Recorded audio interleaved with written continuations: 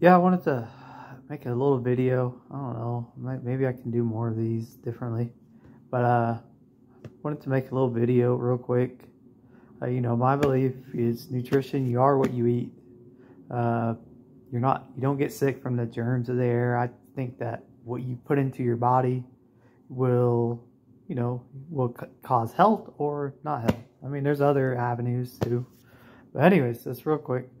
I've been doing keto on and off the last couple of years.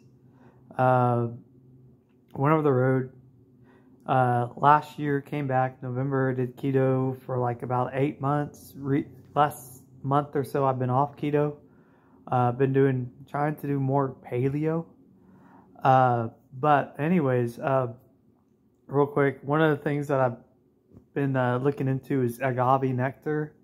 I find it interesting. I mean, number one, it does not raise your insulin.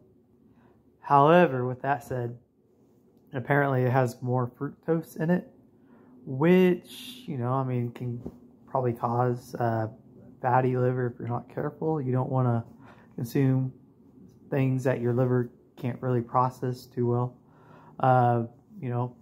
My philosophy on it, having done keto, is you don't want to go overboard on these sugars if you're off keto, doing paleo, or whatever kind of diet you're doing.